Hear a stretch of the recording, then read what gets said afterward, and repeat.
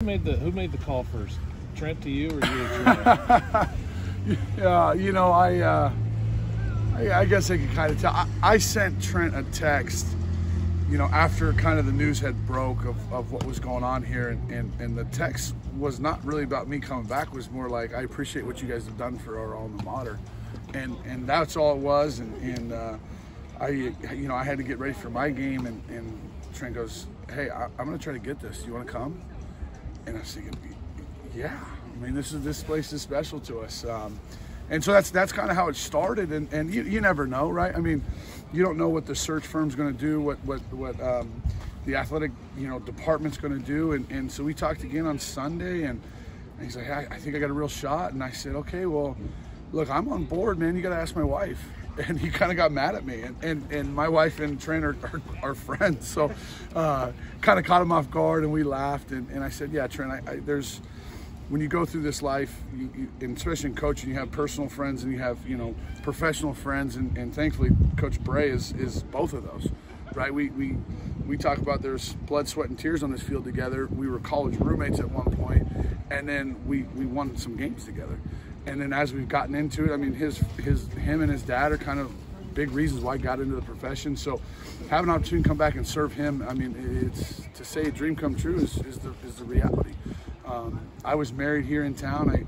My wedding reception, I rented out Research Stadium back in 2013. So, I told my guys, I'm not taking this thing for granted.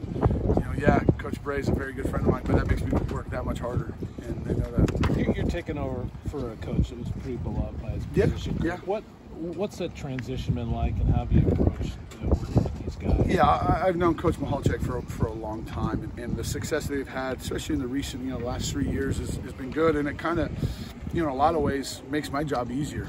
All right, and because the standard has been set, like Josh Graves, who you guys just spoke to, has done a great job of holding everybody to that standard, and I don't have to come in and be that guy. Okay, this is how we're going to do it. This is the expectation. All these things. It's like, no, you guys are going to continue to do what we've done or what you guys have done, and so that part's been kind of easy. I'm different than Jim, obviously. I'm younger. I always tell him that I'm better looking, all those things, but not as loud. Yeah, not as loud. So there's things that I'll do differently, but yet I've watched Jim for a long time, and I replaced him. There's one guy removed between he and I at Arizona, so I know what they've done. So there's a lot of things that are similar.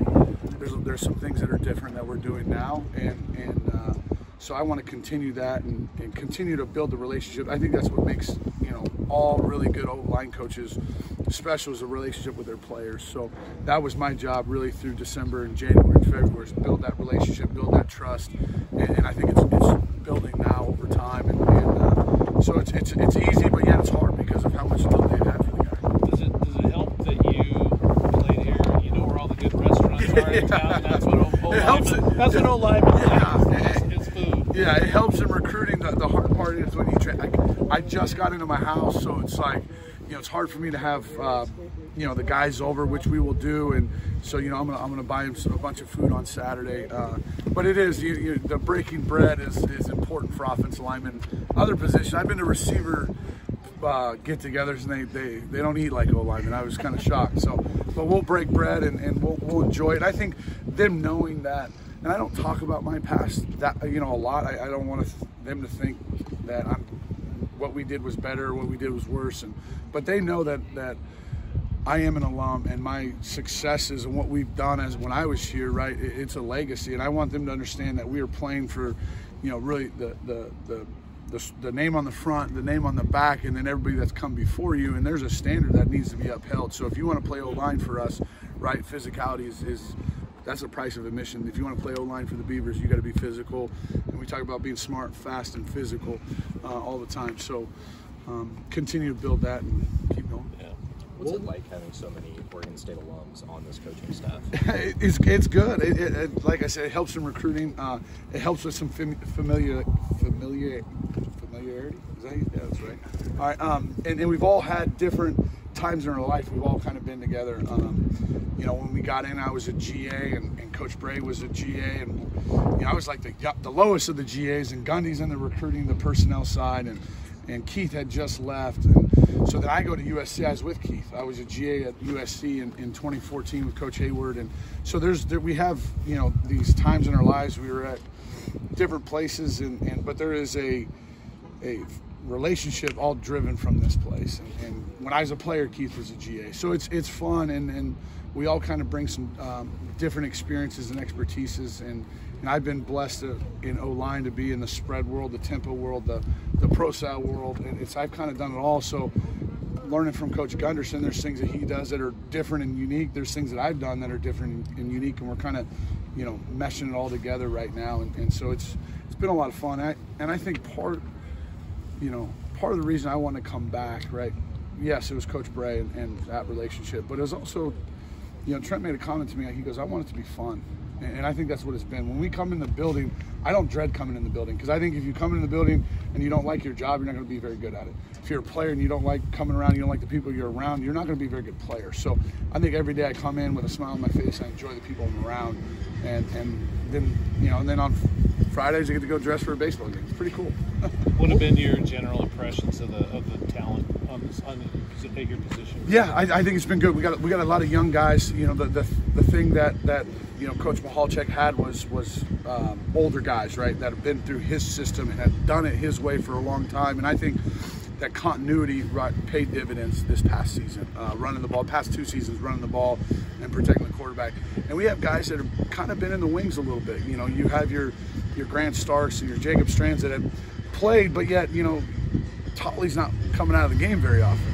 You know, so Josh Gray wasn't coming out of the game very often. They got a taste of it. So we have some guys that have been in the wings that are ready to come out and show us what they have. So, you know, there's the cupboard's not bare. We got a lot of young guys that have some experience, and that's what spring ball is about, getting them those experiences and those looks and those reactions, and then continuing to build on that. And Josh is a big piece of what we're going to do moving forward. What was Coach Bray like as a roommate?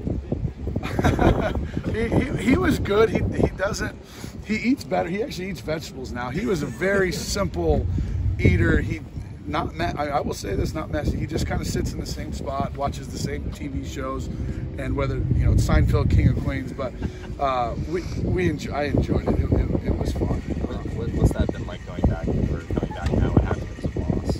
It's been good, and I told, you know, and I think that's the biggest. I think that's one of the hardest things, where, you know, you have these relationships and friendships, and then yet Trent, Coach Bray is the boss, and I'm very into it. I've been an associate head coach, I've been a GA, and I always look at, I said, "Trent, you're not gonna have to yell at me. You tell me to do something, I'm gonna do it." Like I told my guys, I'm the epitome of a soldier. Like, if Coach Bray wants me to do something, whatever it is, I will do it. And I think that's something that I've shown him over the last 3 months. Like, you know, the first night he asked me to go to study, I said, "Yeah, I'll be there."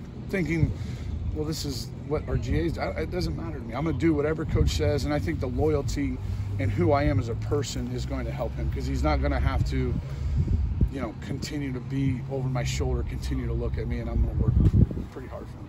I know he's more of a defensive mind. Yeah. Did he have a vision of what he wants his offensive line to look like? Yeah, he does. I think he has a vision for the offense and the offensive line. You know, obviously he's built what we're doing defensively. He has been the constructor of it, right? And Coach Hayward knows that, and they're running it. Coach Hayward's brought some wrinkles to it.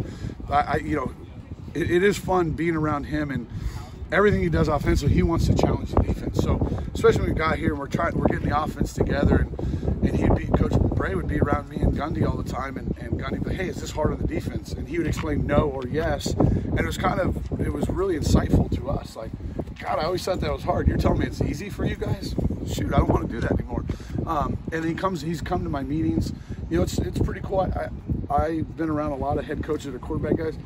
Coach Bray is really the first coach that's been in my meeting, like, and sat through the entire thing. So it was neat. But he has a vision of, look, we want to run the ball first. We want to spread the defense out. We want to spread it out. We want to go fast. We want to go fast. And we want to be able to line up and, you know, what has been great here, under center and run the ball. And so we're going to do all of that. And I think being able to open up the game a little bit is going to be good for our guys. You know, Damian Martinez doesn't have to make 3 guys miss every play to have success. We can spread people out and get them away from them. So, and then we can bring everything in tight. So, you know, he had the vision of bringing in Gunderson in this system, and then he had a vision because he's seen me in different phases and different places in my life and knew I'd be able to adapt to it. Do you have a vision of being a head coach someday? I do. That's kind of been the goal, right? I've gotten into this thing, and I've had, this previous year at Charlotte, I've had a lot of responsibilities and things that of the head coach's job, and it's been fun. I do want to be in that position one day, but right now I'm focused on being the best soldier for Coach Bray and being the best O-line coach. But I enjoy when he comes and talks to me about scheduling and things, when I can turn my O-line brain off and think more philosophical and big picture. I enjoy that a lot. We good? Thanks, Kyle.